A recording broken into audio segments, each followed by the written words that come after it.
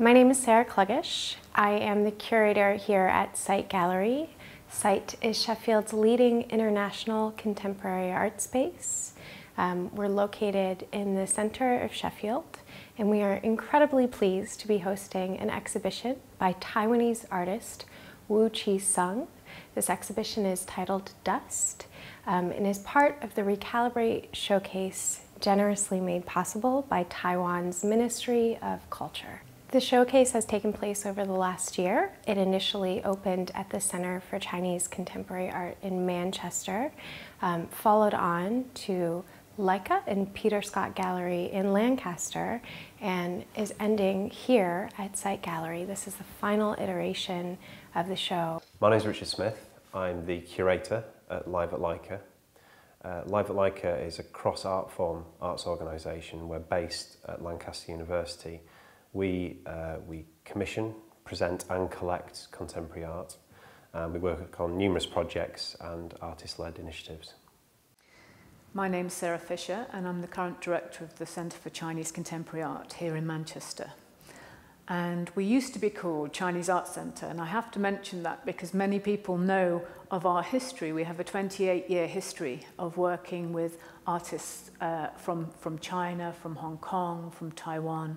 Particularly from Taiwan, we've got a very strong relationship with Taiwan and Taiwanese artists. The Re-Calibrate programme grew out of a set of ideas between the partners to look at what was the best opportunity for artists.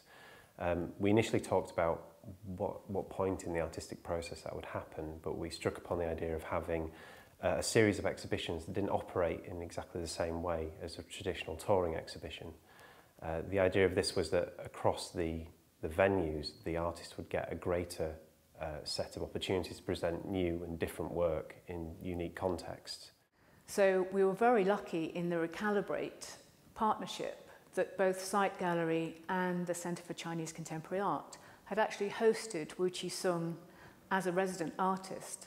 And so bringing him back to do his first UK solo shows through the Re-Calibrate programme made perfect sense. I think that's quite an exciting thing because it offers Wu Chi-Tsung the opportunity to look back at his development and his artistic career thus far, and to revisit works that he may not have thought about or in fact seen for a while now.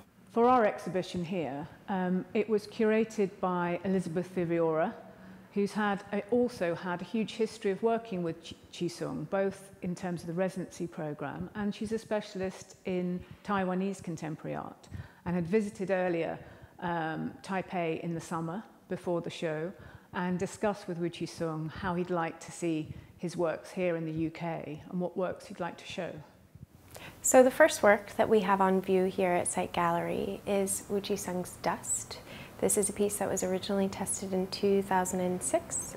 The technology used to produce it was developed during Chi-Tsung's residency here at Site Gallery. You walk in just through a door behind me here, and the first thing that you're confronted with, I guess, is total darkness. And you might be a bit disoriented. And slowly, as your eyes start to adjust to this void, if you look to your right, you see one wall with a large projection washed across it, and you start to make up these tiny particles, or what you come to recognize as dust, which are actually swirling in a really mesmerizing fashion on the screen. It works at once. It's both random and feels very controlled. So it offers a kind of meditative, contemplative experience for the viewer. At the Storey Gallery, we presented Crystal City 4, which was a new commission for the Re-Calibrate programme. Chi-Tsung sees it as a presentation of the invisible world that surrounds us all the time. Things like technology, the growing spaces around us that aren't necessarily visible, but he allows people to experience that and can touch upon it in a physical way, which is a really exciting thing. The second piece on view is Crystal City 3, which is shown in our adjacent gallery. The viewer walks from this really dark black void into a room that feels luminous and light and sees a number of plastic boxes stacked in a configuration that might be akin to a cityscape or a kind of mini urban plan. And then there's a light on a track which moves in one very controlled motion back and forth from one end of the room to the other. And as it does this, the light is pointed at these stacked plastic boxes, and it projects a really, again, wondrous, mesmerizing, luminous pattern. What you see is essentially a shifting cityscape, and the projection is textured, if you can say that a light projection has texture. At the Centre for Chinese Contemporary Art, we showed two series of works. One was a new commission of the Crystal City, and unlike previous Crystal Cities, this was built in the round, so we had to build a round room to house the work, which is incredible in terms of atmosphere.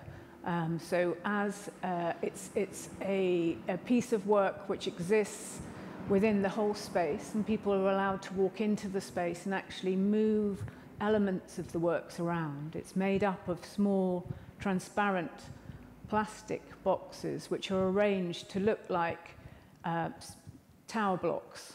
So it looks like a city. We also presented Wire 2, which is from a series of works that has been internationally acclaimed. The work we presented was really effective in sort of creating a sense of a very slow-moving and infinite landscape that you could really get lost in. But as with a lot of Wu Chi-Tsung's work, the kind of mechanism, the apparatus that made that infinite landscape appear was in the space with you. So a moment was created and kind of broken down at the same time. The other piece of work that we had in was a series called Wrinkled Textures, which are cyanotype photographic works. And what Wu Chi-Tsung does is he crinkles photographic paper and exposes it to the light. And he might actually, through this process, expose a lot of sheets of paper to the light. And then only a certain number of them he'll then choose to make these images, which really look like traditional sacred mountains. I think one of the most important things for me personally about Chi-Tsung's work is to balance the need for the light in the work to be able to speak. That seems like a slightly odd thing to say, but much of his work deals with light, everything from the cyanotypes through to Wire 2, which is an illuminated work, to the projections, to Crystal City. Everything has that need, and I think when you're working within a gallery space with that type of work, there's a great opportunity to create drama with the work, but then also there's a need to be sensitive to that work and create balance in the space. We've realized that our audiences have just responded so strongly to the show. People are coming not once, but they're coming again and again to sit, even just on their lunch break, and spend time with the exhibition, which is a huge coup. I mean, to get our more general audiences interested in the show and really involved and attached is a great feeling. So the range of the partners across the whole project was really important to enable everything to happen, and that included local partners, but then more importantly international partners. And it's through the support of people like Taiwan's Ministry of Culture that people like, Chi-Tsung himself, in fact, the artist, was able to come and speak to us and the audience directly, and that gave a far deeper and kind of meaningful layer of interpretation for Taiwan and one of its artists than we could have ever provided without that support. I think it makes a very real difference for the artists to develop relationships with cities here in the UK and with curators here in the UK and with audiences here in the UK if the artist is able to come himself.